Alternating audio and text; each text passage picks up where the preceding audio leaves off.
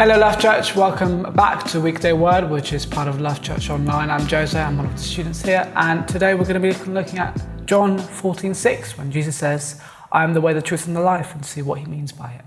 Here we go, John 14:6. Jesus answered, I am the way and the truth and the life. No one comes to the Father except through me.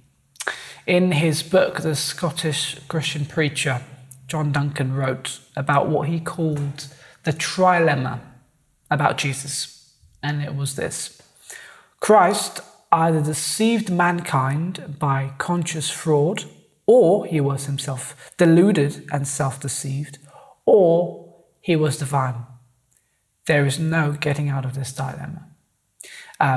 C.S. Lewis also made a similar point in which he essentially said Jesus was either mad, a big fat liar, or God. And I mean, you can't help but to think of that as well. In his book, and at some point, he also said that people can't just call Jesus a moral teacher. He must be more or less than that.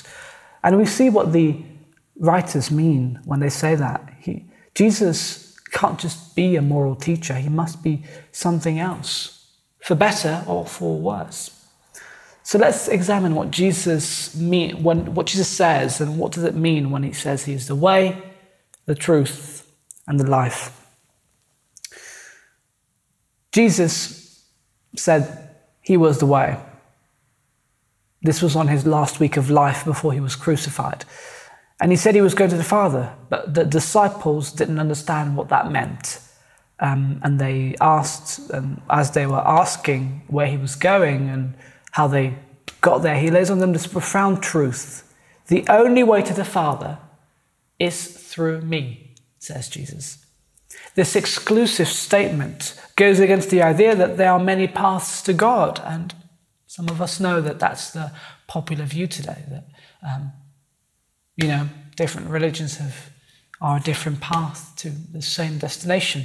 What Jesus is saying here is that I am the only way. And it's countercultural. What Jesus is saying is there is only one path, and that's through me. The truth, when Jesus says, I am the truth. We live in the age in which truth has become subjective. When you are told to live your truth, and as if your truth was different from my truth. And if that's the true way of living, then Jesus must then be wrong. He can't be the truth. He must only be a truth.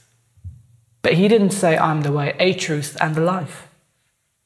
He made it so exclusive as to say, I am the only truth. So according to Jesus' statement, any claim that doesn't line up with the character of Jesus is not truth. I'll repeat that again. Any claim or any statement that doesn't align, let me break it down a little bit. Any statement, I don't essentially mean like the door was black. I'm not talking about that shallow phrase. I'm talking about a philosophy. Some people say, live your own truth, you do you, boo, that kind of thing.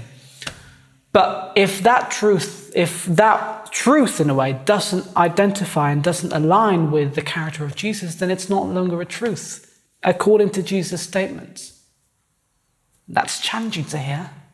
But if Jesus is who he says he is, then that's true.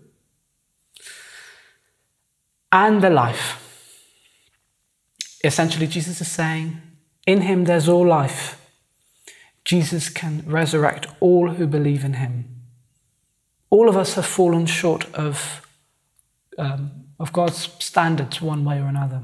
Our mistakes and our nature made it so that we'll never be perfect. But when we come to Jesus, we receive the truth that we don't have to be perfect.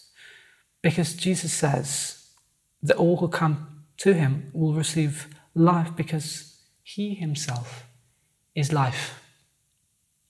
Again, countercultural, but maybe it's true. Let's pray.